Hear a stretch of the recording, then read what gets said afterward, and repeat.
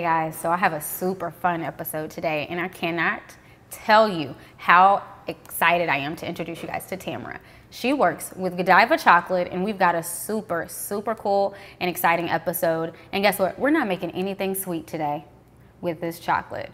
So first I want to let Tamara talk a little bit about who she is and what she does, and then we're going to talk a little bit more about chocolate and how fun it is and versatile outside of just maybe some chocolate covered strawberries, right? Absolutely. So like she said, my name is Tamara. I am a boutique store manager for Godiva here in Houston. I've been with the company for almost 3 years now. So it is so much fun, and like you said, I mean, I play in chocolate all day, every day, but there's so much more you can do with chocolate. So much besides more. Just as a sweet treat, or most people think chocolate and wine, or it's a dessert and cake and stuff. But like you said, today we're gonna play with it and we're gonna play it with savory dishes. We are. We're gonna do some savory dishes. We're gonna do some alcoholic beverage with the chocolate, and people really kind of box themselves in with chocolate. You think, and don't get me wrong guys, I love a good truffle, I love some chocolate bark, I love all of those things, they're amazing. But why not take your meals to the next level? Why not surprise your friends with something they may never have had in their lives? And this dish right here is so festive as well. You're gonna be watching this in the month of May, more than likely, right? And Cinco de Mayo's around the corner. And this here is gonna be a showstopper at your next party or get together with your friends. Both sections of it, it's amazing. So the first thing I want to talk about is the chocolate itself before we dive into the dish. So we've got some really cool products here, and it's their Calais. And they are little chocolate pellets, I guess would be the best way I would describe them. This is what we use in store to dip our strawberries every day, what we make to melt down our handcrafted bark in store. Exactly. And you can come in and ask for these, and we can, if you want to replicate the dish at home, you can come in, ask for them, we'll sell them to you. I have 4 different varieties in store. We have a 72% dark chocolate, which we're using today. I have a 50%, I have milk chocolate and white chocolate too, which we're using over here as well. Yes. So we're going to be using the super dark and then the white chocolate. So the thing about it, guys, is with the 72% cocoa, it's very bitter. It's not nearly as sweet as you guys would think. And I know a lot of us normally in the stores, we think of normal dark chocolate, which is of the 50%. Right. And that's what you get in a candy bar or something along those lines. The 72% is it's very tart, very bitter, has a little bit of acidity in it. And so this pairs really well in a lot of dishes. And so you're gonna see that here. And I'm gonna go ahead and toss these back in the bag for just a second, because we're gonna use these. So first off, guys, we've got a slew of items. Today we are making a chicken mole taco, and we're gonna do it quickly. Or a version of quickly, let me say that, because mole, generally speaking, takes a long time to cultivate the flavors in the sauce. But we're going to do a little bit of a version of it that's a little bit quicker for you, that you can do at home in about an hour. But it is a set it and forget it. Once you put everything in the pot, you can kind of leave it there. You can go get dressed for your party. You can do whatever you need to do, and then it'll be ready in a little bit. So first off, guys, we're going to go ahead and switch over to the stove so you can see how we start this. Okay guys, so we've got our pan over here preheated. I've got a small stock pot, but you can make this in large batches as well. Still takes about the same amount of time. So we're gonna get it started in our pan with about a tablespoon of olive oil. There we go. Now the first part, normally you would think you drop your chicken in there and you start. But instead, since we've got those Calais, we're gonna put those in first. And we've got about a half a cup, and you can see it's already smoking. And it's gonna cook really fast, so you've gotta add all the ingredients pretty quickly. I'm going to start with those, and those will go in. You want to start stirring that for me, Tamara? Absolutely. So we're going to get that stirring. So now we're going to add in our white sauce that we made earlier. So now what's all in that one? So our white sauce is the marinade that we made yesterday for our episode, and this is literally a hodgepodge of just oil, a little bit of cream, and then garlic and onion. So it gives it a lot of flavor really quickly. And then we're gonna add some of our green sauce as well. This is one we made yesterday. So it has the jalapeno, the cilantro in there, all of that fun flavor, and the oil as well. So we're gonna add some of that in there. Uh-oh. Tim, you're gonna hand me a spoon in there? And I'll stir that for you. Here is a spoon. Perfect. Now you're gonna see this bubble really quickly, guys, and you're gonna feel maybe like it smells like it's burning. And that's not really the case. It just cooks very quickly. It already smells so good. Because you have to work with it really fast, and you can already start to smell all those other spices. Oh, yeah. So, Tamara, we're going to throw in some chipotle pepper, guys, and you can get it in your can at your local grocery store, and it has a lot of flavor to it. So just throw the whole thing in? Yeah, just dump it all in there. All right. Perfect, perfect. And now you can see it's starting to simmer a little bit slower. We're adding all those extra ingredients. So next we're going to add the chicken stock, which is the last component of making our sauce super, super smooth and velvety. And just keep stirring this guy. There we go. Now we've got everything integrated. Now we can kind of step away from it. And you see how quickly we put that together right here on camera? No, so quick. So we've got all of that in there. So now we're just going to season our chicken and then drop it in. And it's literally going to simmer, you guys, for the next 45 minutes. And so what's all in this seasoning that we're about to put on the chicken? So this is our house blend. So this is our Latino seasoning that we use, or Hispanic seasoning. It has oregano, salt, pepper, garlic, and onions. So there's a little bit of cumin in there, but not very much. Okay. And that's really because I like to add my cumin separately depending on what I'm cooking, because different meals call for different seasonings. So we like to season that chicken pretty vigorously, especially because our sauce, even though it has a lot of complexity with fresh vegetables, it doesn't have any salts in it or seasonings. And we'll drop our chicken in. Once our chicken's in there, we'll roll it around a little bit so that way it can completely be submerged. So you should have enough liquid. And that was a cup of chicken stock. So you can kind of see this, guys.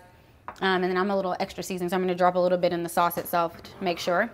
And it's got a nice, smooth, dark color to it, rich and chocolatey. But it's going to have some spice from that chipotle pepper too. It's not going to be overwhelming though. It's going to be just a really nice kind of smoky heat. So we're going to let that simmer, and then we're going to go ahead and make our pico de gallo for the top of our tacos.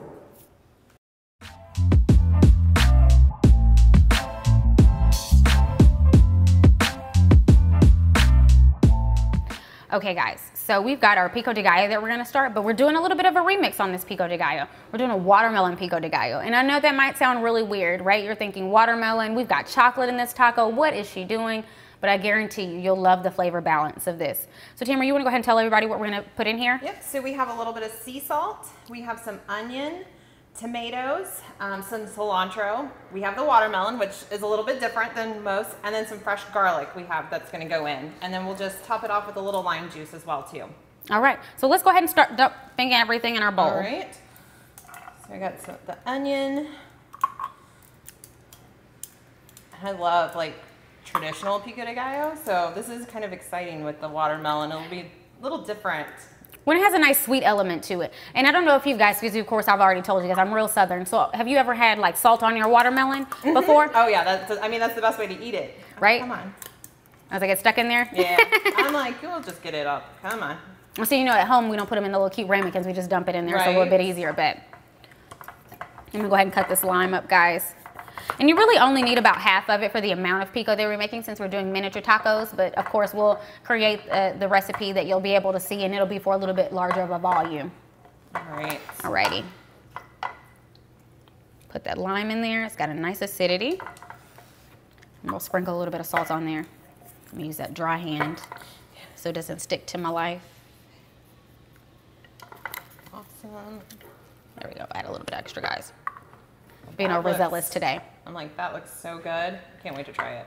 And so normally, instead of like the watermelon, guys, we would use the jalapeno, but our chicken has a lot of flavor, and the chipotle pepper, we want to let it kind of shine through in this particular taco. So I don't want to mask it with the jalapeno or any extra heat. So we're going to keep the pico itself really light, refreshing, and then the chicken, we're going to let it have its own spice and speak for itself.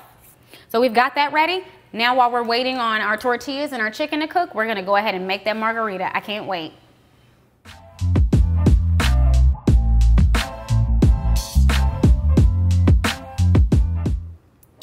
All right, so I know you've been waiting for this margarita, and so have I. So we've got our jigger full of ice already, so that way we can go ahead and mix this up. So these are the white chocolate Calais, and they're a little bit smaller than the dark chocolate, but they're so cute, and it's really tasty. I can't even tell you. The sweetness of these, of course, comes through a lot more than what you have in the dark. But this is a perfect item for a drink, because you want something sweet and fun to balance it out. And so we're going to get started. The first thing, of course, we're using in our margarita is a little bit of sugar. So this is some bar simple syrup that we purchased, but you don't have to purchase simple syrup. You can just make it yourself at home, and it's going to be 2 parts water to 1 part sugar. So you'll put a cup of sugar in there, 2 cups of water, you'll let it boil, and then it's ready to go if you want to use it. But we're using this for convenience because we're pretty lazy, if you want me to be honest. That's why we're making 15-minute meals, right? I don't want to work all the time. We're going to open that up and pour it in. And so we're going to use about 1/2 ounce. Because our chocolate is pretty sweet, we don't need too much sugar. Okay, well that makes sense though. So then the next part, the fun part, is the tequila. So I'm using a Milagro tequila today, but you can use whatever you like. This is a pretty medium shelf tequila that I think most people enjoy. It's pretty smooth, and it doesn't have a lot of flavor on its own, if that makes sense. So it melds really well in this. And we're going to use, for 2 margaritas, we're going to use 2.5 ounces, 2.5 ounces. Alrighty. Yeah, this will be perfect for Cinco de Mayo. Oh, it definitely will, especially because we're adding the orange liqueur in there, so you got a nice balance with orange and chocolate if you guys like that combination. And so we're going to add our triple sec in there, which is a little bit of orange liqueur, and that's just going to be about 1/2 ounce. So we're also putting orange juice, or? Yeah, so we're also going to add some orange juice to this. It's going to give it a nice color and a really nice flavor and a little bit sweeter than your nice lime. But if you don't mind cutting that lime for me, yeah, I'm going to go ahead and pour the orange juice in, guys.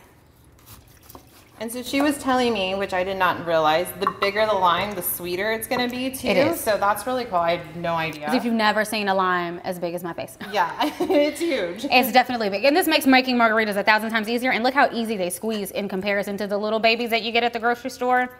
But you definitely can find the large limes, and they're definitely around this time of year because it is about to be Cinco de Mayo. And who doesn't want a fantastic margarita?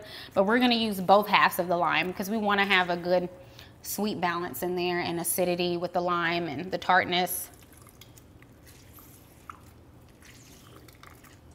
There we go. And now we're going to add in our pre-melted Calais. So we've already melted our white chocolate, and they melt super easy in the microwave, guys, for about 30 seconds to 1 minute, depending on your microwave. So it's a little bit different. And I know you heard my dishwasher, guys. It's okay. That tells you I don't really wash dishes. It's all right.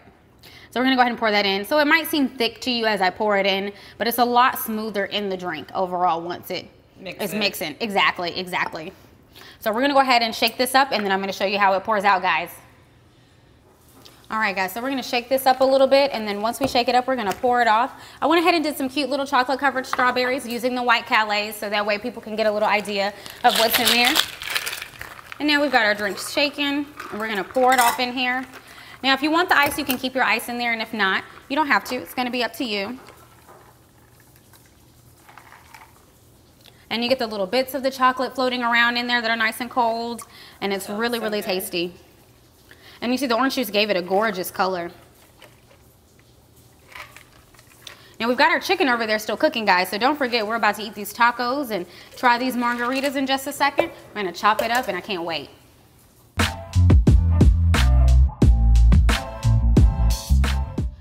Okay, so we've got our chicken ready. We've got our tortillas, our pico, our margaritas. I think we're all set to get this plated, guys. Oh my God, this smells so good in here right now. So I'm taking our chicken thighs that we used for our chicken mole, and I'm gonna go ahead and chop all of this up. So, and for some of you, you might think it's a little messy, but it's not the end of the world. And so the chicken mole kind of creates a crust on there, and so it gets you this really like double textured chicken. You get the crunch is so nice, like you chopping that.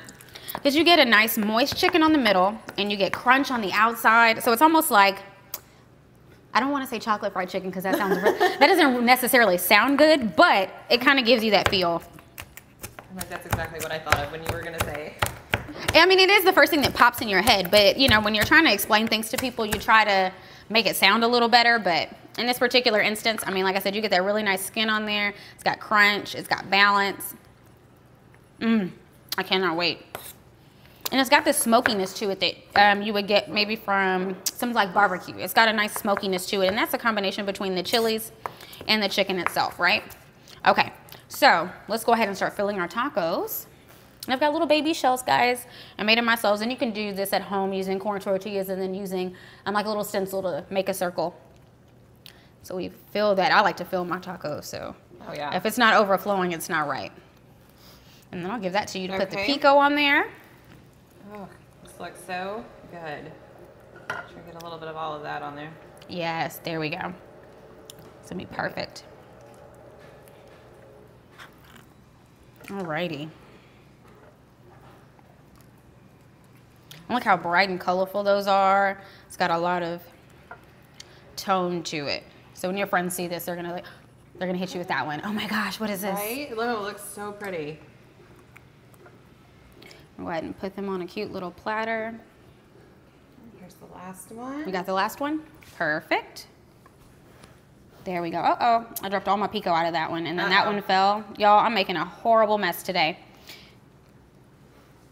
That is A-okay. It's still gonna taste good. That's really all that matters to me, right? It's still gonna taste good. We're gonna just pile that back in there. I've got some cute little limes we'll put on there to kind of hold them up.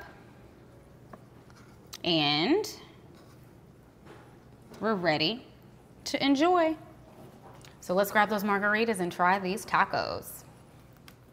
Okay, so let's dig in, Tamara. Yes. I can't wait to eat these tacos. They look so good. Here you go. Awesome. Give you one, and I'm gonna take one. I'm gonna lose my pico. That is so good. You get so much smokiness and spice from the chicken. But I'm definitely gonna have to make this watermelon pico at home for something different. It's very light, very refreshing. And you know what's nice about the mole? The heat comes in a little bit later. It kind of creeps up. But this is really good too. I mean, we didn't do any salsa for this, but you more than likely can. And then I like to put a little lime on mine because it adds a little extra wetness to the meat. But you can also keep all that sauce that you cook that mole in, and you can drizzle it on there. And I like to do that too, or dip it in. Really good. Yeah. It's always super fun. I'm like, I want to bite the other one, but let me try the margarita before they get too antsy. That margarita looks good.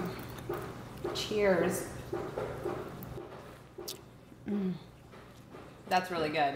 It's a good margarita. It's sweet, not too sweet. It's got a lot of flavor to it. Yeah, no, I'm definitely going to have to break this recipe out for Taco Tuesday, Cinco de Mayo. I mean, oh yeah, perfect. And if you didn't know, we're filming on a Tuesday, even though you may not be watching this on a Tuesday, but it is Taco Tuesday here in Texas. And so there's no better way to celebrate than with a homemade taco. All right. Well, we'll talk to you guys next time. Bye.